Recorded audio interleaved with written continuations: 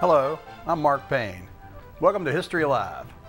History Alive is a program of the West Virginia Humanities Council that brings historical figures to life through portrayals by presenters who have conducted thorough research into their character. These presentations are both entertaining and educational. The Humanities Council makes these characters available to nonprofit organizations across West Virginia, such as schools, libraries, historical societies, and a wide range of civic groups. Their presentation fee is paid by the council, and we ask only that their travel costs be covered by the host group. History Live is designed as an interactive experience between the character and the audience. We encourage your organization or school to host a presentation and bring a figure from history for a visit with your audience or students. Having someone like Booker T. Washington or Ann Bailey come to speak to your group can breathe life into these historical figures and make them more real. Nothing compares to the live, in-person visit. Each presentation consists of 3 parts: a monologue, a question-answer session with the character, and then the presenter breaks character to answer questions about how he or she conducted their research. The 15 presenters on our History Alive roster have researched a variety of sources such as diaries, journals, letters, official documents, autobiographies, and the research of other scholars in developing their character. A History Alive presentation is not a play. It is very much an audience participation event that relies on interaction between the audience and the character. Being able to ask your own questions of these important figures from the past is a unique experience. It's difficult to reproduce the feel of an actual History Alive presentation here in the studio. Without an audience to ask questions, we will change the format a bit and have our guests sit with me for a few questions after the monologue. But we hope to give you a sample of how a History Live presentation can add to the offerings at your school or organization. There will be information on the screen at the end of this program for how to contact the Humanities Council about bringing a History Live character to your community. At this time, I would like to welcome today's guest from history. We are pleased to have with us in the studio the Confederate spy, Belle Boyd. Why, good day. My name is Belle Boyd, and what a pleasure it is to be here in the Kanawha Valley again. I did speak over at the Democratic State Convention there in Huntington back in '88, and I'm headed up to Grafton to speak at the Opera House later this week. My real name is Maria Isabella Boyd, and I was born over in the Shenandoah Valley on May 9th, 1844. To Benjamin and Mary Boyd. I was the eldest of their 8 children, and I can remember living there near Martinsburg. We lived in a beautiful little 2-story house that was covered with honeysuckle and roses. And being the eldest of 8 children, I was pretty much given free rein. But my parents were very strict about not letting children go to the dinner parties and the like. I can remember, though, at the age of 12, my mother and father were very displeased with me when the school mom followed me home from school one day. And I had, following behind her was our slave Henry carrying my desk, and I had been expelled. It was then that my parents decided to send me over to Baltimore to the very fancy finishing school of Mount Washington Female Seminary. There I learned to speak French, to dance, do fancy needlepoint, and music, among other things. I can remember on a dare even carving my name initials in the window there in the drawing room in 1856. After 4 years of finishing school, it was time for my coming out ball, and I debuted there in Washington, D.C. in the fall of 1860. Waltzing my way into the capital's high society with high hopes and countless joys. There were dinner parties, afternoon teas, and dances in the evenings. But political talk had crept into almost every corner of society. People were choosing up sides. There were the abolitionists in the North, and of course the slaveholders of the South. In the election of 1860, they elected President Abraham Lincoln, and he didn't take office until March of 1861, and it wasn't but just a few short weeks later that 7 states seceded from the Union, and Fort Sumter down in South Carolina was fired upon. Well, President Lincoln put out a call for 75,000 volunteers to put down the insurrection. And it was supposed to only take 2 or 3 months to do this. Immediately, 4 other states succeeded, Virginia, of course, being one of them, called themselves the Confederate States of America, electing Jefferson Davis as our president and asking General Robert E. Lee to head up the Confederate Army. Thousands of people were recruited. Everyone was wanting control of northern part of Virginia, because that's where all the railroads were. And my father, of course, joined up there with the 2nd Virginia Infantry there at Harper's Ferry under General Thomas Jackson. It was almost a festive atmosphere. The women folk, my mother and myself included, of the rebel cause there in Martinsburg, we joined together sewing flags with the motto, "Our God, our country, and our women folk" on it. There were dances and picnics over at Harper's Ferry that my girlfriends and myself attended. No one knew what the next 4 years were going to bring the hardship to the country. It was in July of '61 when the Union forces came and pushed General Jackson and his army further south, taking over our little village of Martinsburg there. In fact, during the war, Martinsburg was to change hands over 30 times, being captured by the North one day and retook by the South the next. All of the little border towns along the northern part of Virginia there, like Strasburg, Winchester, Front Royal, Romney, and Martinsburg, faced similar circumstances. In July of '61 there, right after the Battle of Philippi, the Union forces had come in there, and of course they were going to celebrate the 4th of July. Drunken revelry with all the soldiers and the like.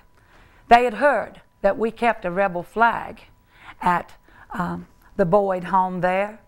I can remember the drunken soldiers literally bursting in the front door, breaking our china, knocking over the furniture. My mother standing there quite defiantly with her hands on her hips saying, "Men, every person in my household will surely die before you hoist a Union flag over the Boyd home." My slave Eliza had very quickly run upstairs and took the Confederate flag off my bedroom wall and burnt it. When one of the soldiers literally lunged into my mother, my blood just boiled, and I pulled the revolver that my father had left with me, and I pointed it at that Yankee, and I shot, and he fell to the floor. I was just barely 17 at the time. Of course, the Union soldiers came and dragged me down to the headquarters. The Yankee soldier had died, and I was in a great deal of trouble. I turned on the charm and the tears, saying that I had just acted trying to protect my mother and myself from that drunken soldier, and the provost marshal ruled that I had acted in self-defense and let me go home. Of course, they had to post guards at our house because the Yankees were threatening to burn it down for me killing the soldier. I had no consciousness of being a spy at that time, but that event was to change my entire life. The soldiers, they sent the officers there on our porch to guard. I started talking to them and flirting with them, and they started telling me all kinds of military plans that the Yankee Army had there. You know how men like to boast and brag about their exploits. Well, I thought to myself at the time that General Jackson and Beauregard would have need of this information, so I started writing down little notes and sending them with my slave Eliza. Of course, it wasn't very long until one of those little notes fell into a Union colonel's hands, and I was called into his office and given a very stern warning and rebuke that aiding and comforting and giving information to an enemy during the time of war, I could literally be executed. But I was given a fatherly warning and sent home. And I continued my exploits there. Now, Colonel Turner Ashby, you know, he was the head of the scouts there in the Shenandoah Valley.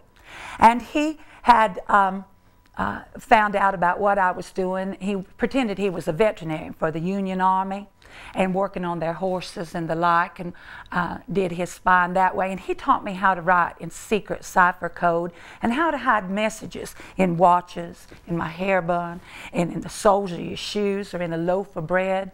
So I become much more adept at the art of spying. My luck ran out, though, in March of 1862 over there at Winchester at the train station. I was arrested and taken to Baltimore. I was put in a hotel there for a week. And again, another fatherly gentleman gave me a very stern talking to.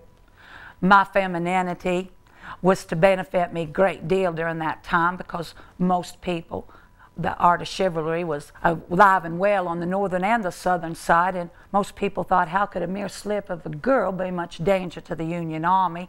So again, I was let go. Now, my parents were getting very concerned about my activities, and so they sent me down to Front Royal to stay with my mother's sister, Aunt Rebecca, Uncle John, and grandmother. They owned the Fishback Hotel there in Front Royal.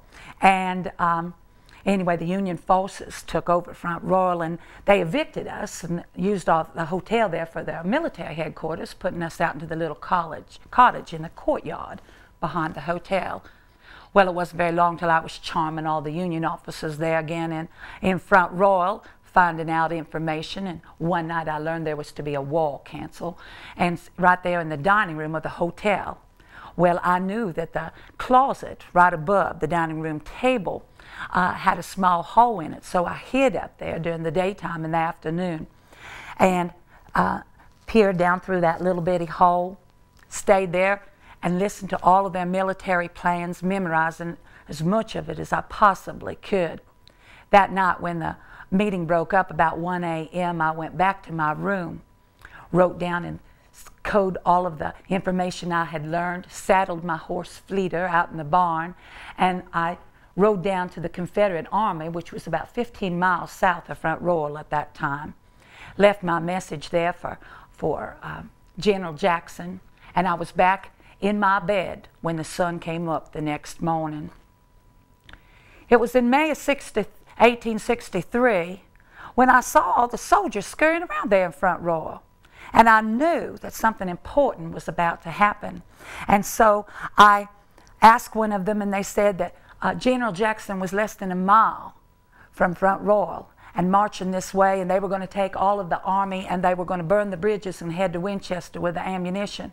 I knew that General Jackson needed this information as quickly as possible. I ran upstairs and with my binoculars looked out the window, and I saw him on the cemetery hill overlooking the town. Grabbed my white bonnet, scurried down the steps, and I ran right between the picket lines. The volley of fire bullet holes were going through my petticoat. There was a cannon went off nearby me there, and I fell and hit the dust. I kept running as fast as I could. Major Harry Douglas was sent out from General Jackson there to find out what was going on, and I told him that he must quickly go into Front Royal, that the army was very small and they were going to burn the bridges. At which time General Jackson took his army, marched right through Front Royal there, saved the day, and he headed on toward the Capitol. Well, of course, it came out in all the newspapers the next week about my activities, and I denied all of them. And they were calling me La Belle Rebelle. And the Union Army set a trap for me. They got one of the Union soldiers to pretend like he was a Confederate. And C.W. Smithy was his name. He was so handsome. He literally swept me off my feet, he did. And he convinced me that he was a man after my own beliefs in the true Southern way and the cause. And when he told me that he was to be sent south, I asked him if he would take a message to General Jackson. Of course, he agreed, but he didn't take the message to General Jackson. Instead, he went straight to Secretary of War Stanton. And I was arrested. They finally had their ironclad proof, and I was put into the old Capitol prison. I didn't spend too long there. I was exchanged in a prisoner release, and of course my parents sent me down south to visit our kinfolk. It wasn't long, though, before I made my way back to Martinsburg and was arrested again and put into the old Carroll prison. I didn't fare as well there, I'm afraid, and I found myself had come down with a typhoid fever like so many of the prisoners there did. My father lobbied for my release, and I was sent again down south, trying to regain my strength. The war was not going very well at the time, after Gettysburg and Antietam and the death of General Stonewall Jackson. I decided I needed to go to Europe for a rest. When President Davis found out I was going to Europe, he asked if I would take a desperate last-minute dispatch over to England asking for help. I can remember leaving there on the Greyhound, a big tall sailing ship loaded with cotton there at Wilmington, North Carolina. We had to slip out in the dead of night to get past the Union flagships. But a heavy fog was there that night, and when dawn finally broke, there was the USS Connecticut firing upon us. We gave run, but they were about to overtake us. They were throwing cotton bales over the side, so I burned my dispatches and threw my Confederate money overboard. But we were overtaken. Lieutenant Harding arrested me there, and it was his job to go all the way to Boston with the ship, the captain and myself. And on the way there, of course, we dined at his table every night. One of the most handsomest Yankee soldiers I had ever met, very highly educated, took a great fancy to me and I to him. And by the time we arrived in Boston, he'd asked me to marry him. And he'd let Captain Harry escape. When I got to Boston, they didn't put me in a prison that time. They evicted me from the country. I went to England. Lieutenant Harding followed me over there, asked me to marry him, and we were married at St. James Church there in Piccadilly in August of '64. My father died shortly after that, and I would have went back to the United States, but to help my mother, but I was expecting near term with our first little girl there, and so Samuel went back, and he of course was promptly arrested, being the husband of the famous Belle Boyd, and put in prison. I was desperate for money there in England, and decided to write my memoirs down in a book. And I did send off a telegram to President Lincoln and said that he should release my husband if he did not want certain embarrassing facts to come out in my book that would embarrass the United States government. So he let my husband out of prison. Samuel's health was very desperate at the time, though. He never recovered and shortly thereafter died. After President Lincoln died after the war, President Johnson granted immunity to all of the Confederates, trying to reunite the country. So I came back to America. I travel around now the countryside, telling my stories about my exploits during the war. We must reunite this country. And so I always end my presentations with a plea to both the boys of the blue and the gray, that we now live under one flag, one country, one God forever.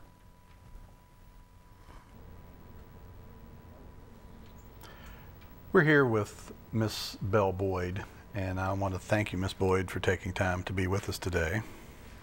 Miss Boyd has agreed to answer a few questions, and so I would like to ask first, I noticed you have is that a special pin or a medallion? The Southern Cross of Honor, sir.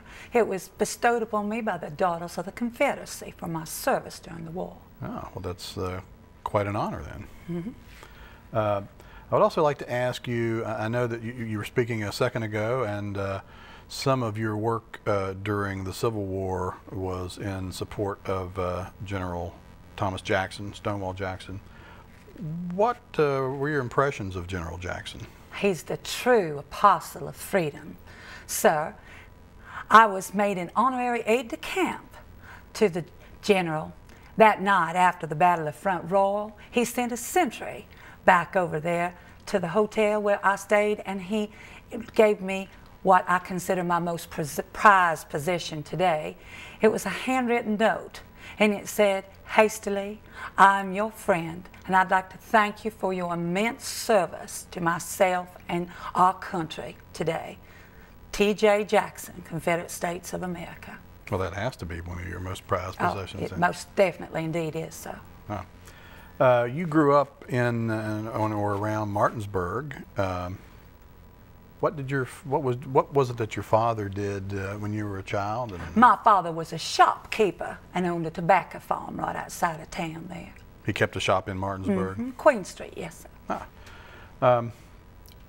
During the war, how did you travel around or get from one place to the next during the war? It was very difficult to travel the slightest distance without a pass. I had several phony passes that I would get through the picket lines with. I can remember there, the Union Army set up a picket right between our dairy and the farmyard there in Martinsburg, and they would stop the dairymaid every day when she tried to do the milking. So I wrote out a pass and got it duly signed, saying that these cows have permission of the United States government to go from the barnyard to the dairy twice a day for the purposes of milking until further orders. And I had it signed, and I pasted it right between the horns of the cow. I was very gratified to find that it had the desired effect. Well, as a result of some of your efforts during the war, I know you spent time, as you said, you spent some time in prison during the war. And how were you treated? What was it like being in prison? I was actually in prison twice during the war, arrested 6 times and questioned over 30 times. The old Capitol prison there in Washington, D.C. is where I was sent first. Secretary of War Stanton wanted me to swear an oath of allegiance to the government, which I refused to do. So I was ordered to stay in my room, but they left the door open so the other prisoners would roll messages to me on a marble with a rubber band, and we would roll messages back and forth. Someone smuggled me in a Confederate flag, which I would dangle from the window there. Looking out over Pennsylvania Avenue at all of the homes where just a short time before I had been the belle of the ball.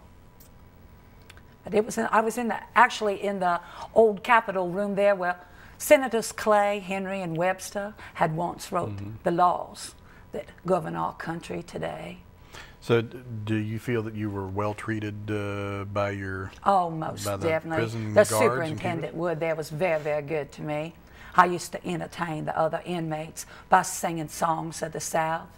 Maryland, oh my Maryland, sang to the tune of Old Christmas Tree. You know, of course, is the Southern anthem. Well, at this time, I would like to introduce to you the presenter of Miss Belle Boyd, which is Patty Cooper. Patty Cooper is from Parkersburg and is a member of our History Alive roster. And I want to welcome you, Patty, to the program today. Yeah. And I want to ask you, Patty, how did you go about doing your research for Belle Boyd?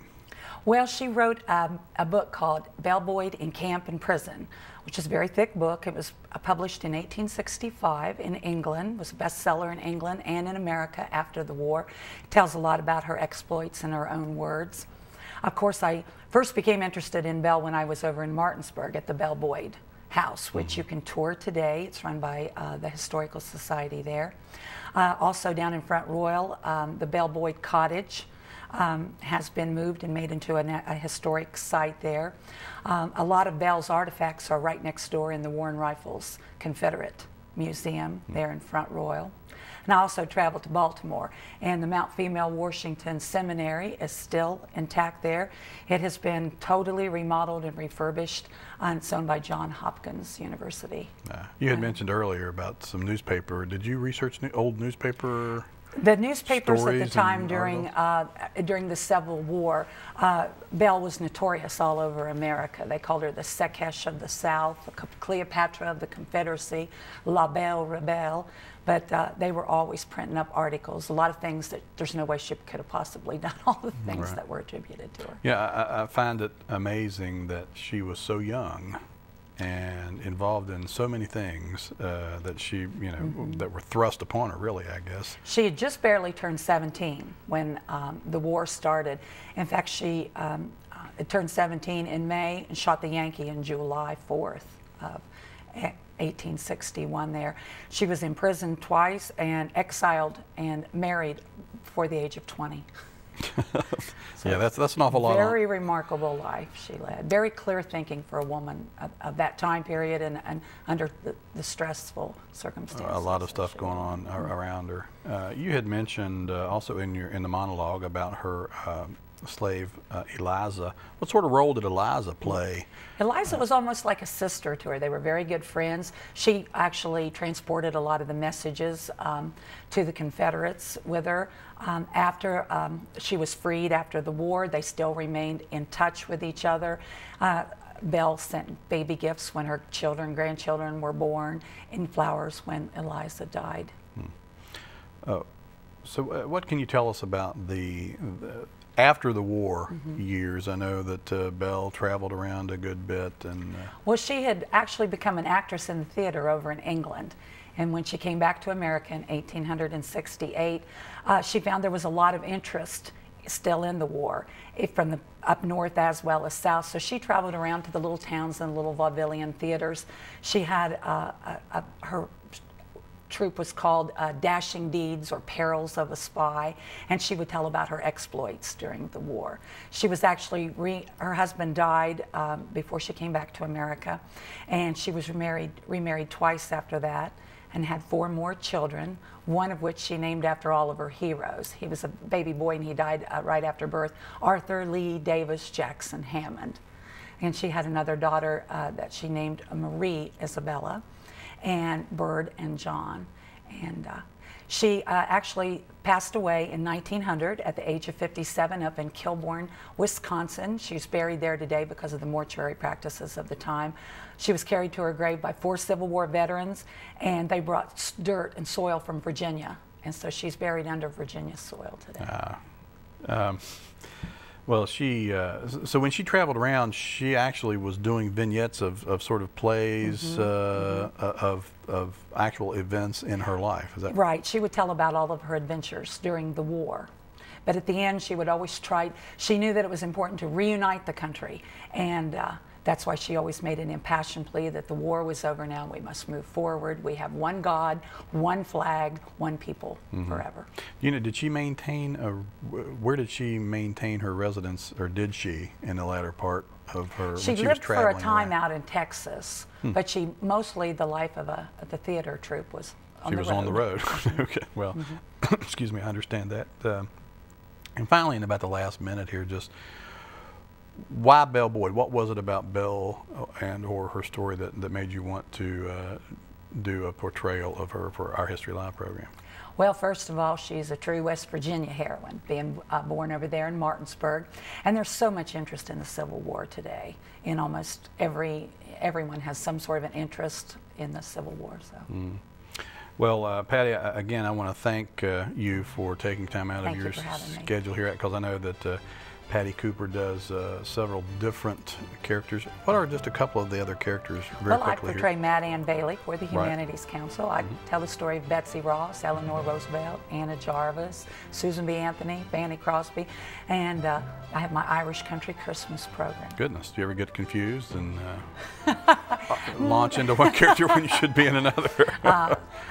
Well, when I answer the telephone, sometimes I don't know what time period I'm in or where I'm at. I have that same problem sometimes myself, but at any rate, thank you for having me. Thank you again for being here, and I'm Mark Payne. Thank you for tuning in to History Alive.